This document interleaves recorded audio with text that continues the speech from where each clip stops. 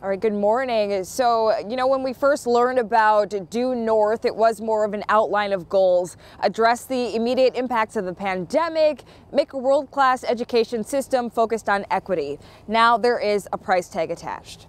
So the governor's proposal would put $745 million toward education, with $57.5 million of it expanding summer programs.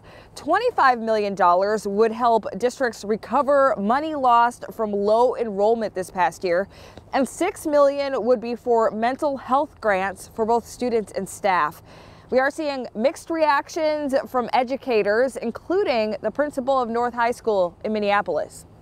I was really excited about an opportunity to think outside of our typical lines, and, even things like testing, just taking some of the pressure off of children and teachers.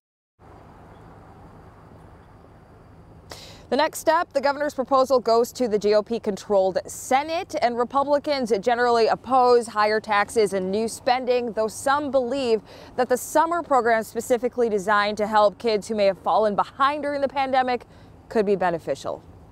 Yeah, a lot of people glad they got a little more detail on that. Thanks a lot, Kaya.